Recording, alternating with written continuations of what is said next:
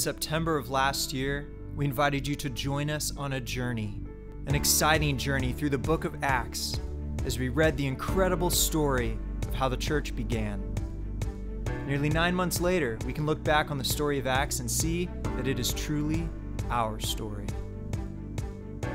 After Jesus' death and resurrection, he promised his followers in Acts 1, "You will receive power when the Holy Spirit has come upon you. And you will be my witnesses in Jerusalem, and Judea, and Samaria, and to the end of the earth." We began reading a story about the power of personal witness and the coming of the Spirit at Pentecost, when tongues of fire fell upon the apostles, and they preached the gospel in many languages.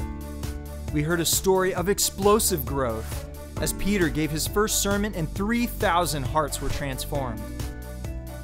We saw a picture of a healthy church devoted to Christ, radically loving one another and reaching out to broken people.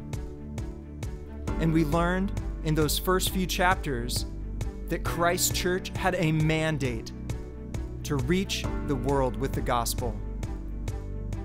But as the gospel spread, we read that reaching out often brought problems. We learned that although it was the nature of the gospel to reach and grow, the growth brought opposition and pain. As Peter and John continued to spread the gospel through preaching and miracles, they were arrested and commanded not to teach about Jesus, but they refused. And the church multiplied by 5,000. Along with rapid growth, internal forces threatened the unity of the church. As the external opposition began to increase, we read that Stephen gave a powerful sermon connecting the Old Testament to Jesus and rebuking the Jewish people of their hard hearts. Enraged, the people stoned Stephen, making him the first Christian martyr. This event sparked a great persecution of the Christians in Jerusalem, led by a radical Jew named Saul of Tarsus. But what looked like the end of the road for the young church turned out to be a story of God's glory, as the fleeing Christians scattered for safety and the gospel spread, growing the church even further. Then we saw over and over again the gospel breaks down barriers, leading to a revival in Samaria and the transformed life of an Ethiopian eunuch. We heard about an amazing conversion on the road to Damascus when Saul, the man who persecuted countless Christians, became Paul, the man who would bring the gospel to us, the Gentiles. By the time we reached Acts 12, we saw James executed and Peter arrested.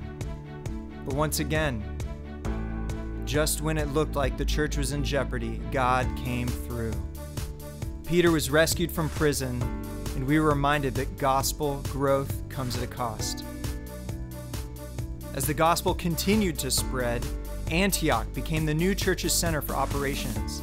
And from there, we read about Paul and Barnabas' first great missionary adventures.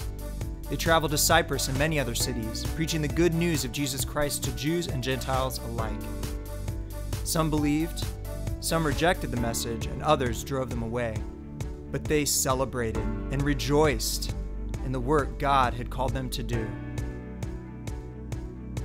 As Jews and Gentiles both received the gospel, we learn that even the early church struggled for unity as they argued over the necessity of the Jewish traditions. But the Jerusalem Council affirmed the truth of the gospel for all people, declaring that customs were not and are not a requirement for salvation. Then began Paul's final missionary journey, and we discovered more tales of transformation as he traveled through Galatia, Phrygia, and Ephesus. We read about riots, shipwrecks, and prisons as he moved on to Greece, Jerusalem, and Malta, before finally landing in Rome. It was in Rome that Paul lived, preached, and wrote under house arrest for 2 years before Emperor Nero finally ordered his execution. After 28 chapters, the story of Acts came to an end. And yet the story of the gospel and the story of the church didn't stop there. Over the centuries, the movement spread to every country and continent on earth. right down to this very day, to us here at FBCG.